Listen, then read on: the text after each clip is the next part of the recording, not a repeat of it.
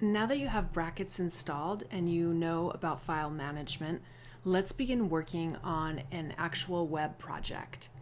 It is possible just to open up brackets and start creating files and just working, but what I actually highly recommend is that you set up your project folder before you just start making HTML and CSS files. By setting up a folder first, it's going to make it so much easier when you start to add images and add links and things like that, because brackets is going to know where you're working from. So that is always the first thing that I'll do. And you can see that on my desktop, I have a folder called Web Projects. This is going to be where I'm going to keep all of my projects for this particular course. Now, if I open up this particular folder, you're going to see that as of yet, nothing exists inside of this folder. So what I'm going to do is I'm going to go ahead and create some subfolders so that I can stay organized. So the first thing that I'll do is I'll create a new folder right here, and I'll go ahead and name this Lesson 04 since this is the 4th section of our course. Inside this folder, I'm going to go ahead and I'm going to create all of the necessary items that I'll need to be working on. Because I am going to be working on a couple of different projects for this particular section of the course, I'm going to create some subfolders. And so for this one, we'll go ahead and we'll make a new folder. I'm just going to call this 04-04 since this is the 4th series for this particular lesson. But you can name these folders anything you want. It could basically be your client folder, or you could name it the name of a lesson or something like that. You just want to make sure that when you're naming anything for the web, you're following the suggestions that I offered in the earlier video on naming files for the web. So we can think of this as our project folder that we're working on, or our client folder. I'm going to go inside of this folder, and now I'll set up my root folder for this particular project. So I always like to call my root folders root, and then I'll go inside the root folder and we're just going to make all of the subfolders that we need. So for any web project, you're going to probably have images, so we'll make an images folder. You're going to need to make a pages folder because normally you're going to have more than one page. And it's really important just to keep things organized. I'm a big fan of always being consistent so that it's really easy for you to get up and running. The final folder that I'm going to need for just any sort of basic web project is going to be a CSS folder, and this is where I'm going to keep all of my CSS styles. Eventually, you might have other subfolders such as a JavaScript folder, but for right now, we're just going to be focusing on working with HTML. So we're just going to make the basic folder structure. And now that I have this all set up, I'm ready to start working in brackets. I'm going to just drill back so that we're looking at the root folder, and we'll just place this over here to the right of the brackets window so that we can see this. Now there's a couple of different ways that you can actually open the folder inside of brackets. One of the ways is to go to brackets and go to file and just say open folder. And this will allow you to navigate to anywhere on your computer. So you'll be able to go ahead and drill into the folder and find whatever it is that you need to find. This method works fine, and you can certainly do this, but I find it easier just to open the folder in brackets by simply grabbing the folder and dragging it to this left-hand pane. And you can see when I get to the left-hand pane, there's a little green circle with a plus sign, which indicates that I'm adding this to brackets. So as soon as I let go, all of the other files that were open disappear, and now you can see that I'm looking at my root folder. And if I hover over this, it shows me the path to this particular folder. And then we have the subfolders that we've made. I do want to mention that it is possible to make subfolders right here in this pane as well. So if I wanted to make something, I could simply right click or control click, and I have access to this contextual menu, which would allow me to make a folder or even a file. So if you do forget a specific folder, no worries, you can always update it right here inside of this left-hand pane.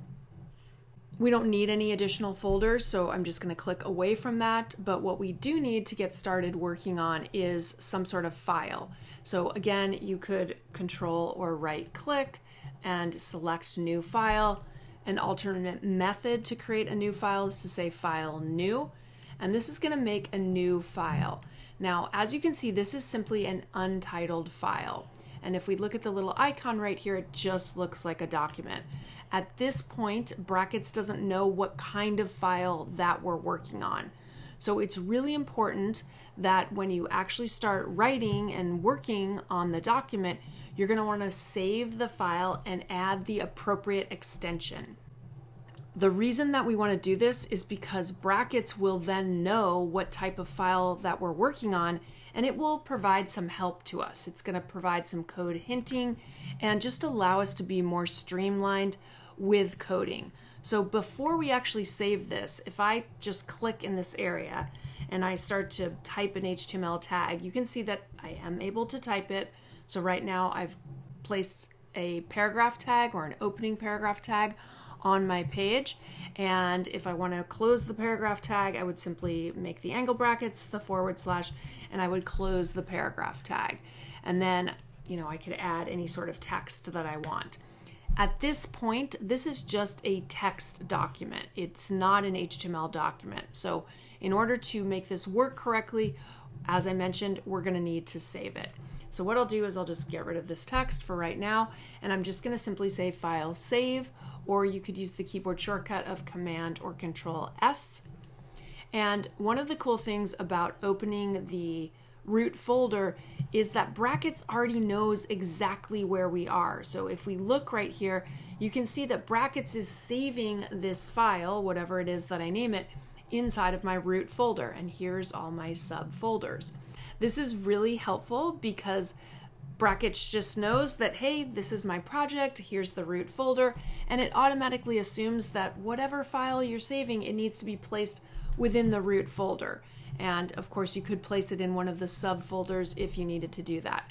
But because I'm starting my web page, I need to place the file in the root folder, and the home page or the first page of your website always needs to be named index.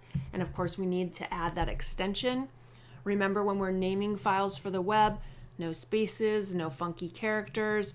So you'll have to use other solutions if you want more than one word. But the home page is always referred to as index.html. So I'm going to go ahead and call it this, and then we'll simply click Save. And as soon as I do that, you can see that my file shows up in this left-hand pane. If I open the root folder, there's now a file called index.html. And the little icon for this particular file has now changed to indicate that this is an HTML file. Now, if we go ahead and we try to type a paragraph tag, you can see that the first thing that happens as soon as I click and start to type is I get this little contextual menu. And this is going to show a list of a bunch of HTML tags. So you could certainly come down and find the appropriate tag. If I click P, it'll take me to the P section, and I can simply click on the paragraph tag. That is helpful if you're just trying to figure out, what the tag might be. You're still going to need to complete the tag, and as soon as I put the closing angle bracket, Brackets went ahead and finished the HTML element for me and made my closing tag. So this is really helpful because it will help you to code like I mentioned. So once again, if I came down here and I wanted to make a H1 tag, I would open the angle bracket, type H1. As soon as I make the closing bracket, you can see that it makes the closing tag, and my blinking insertion point is blinking inside, and I can add my text. So it's really easy just to get up and running. The other thing that happens is the HTML elements are color coded. So you'll see that the text is appearing white and the HTML tags are appearing in blue. The color of these tags is going to be affected by the theme.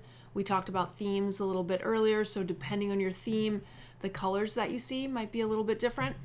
And that is something that you can control, but it obviously makes it much easier for you to see the actual HTML elements, and if we needed to add any sort of attributes and values and all that kind of stuff, they would also show up with the appropriate color coding.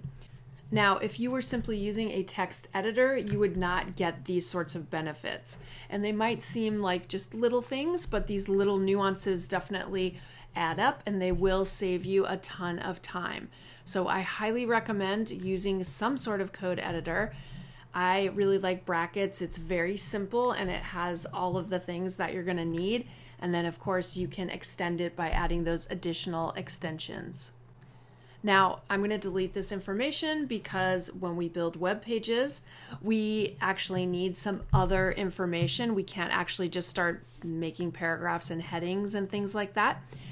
We had learned that we could do that when we use something like CodePen, but because we're now making a local project, we actually need some other code. So I'll show you what that is shortly, but for now, I just wanted to show you how you could get a project up and running, the importance of using extensions on your file names, and just making sure that your root folder is set up correctly.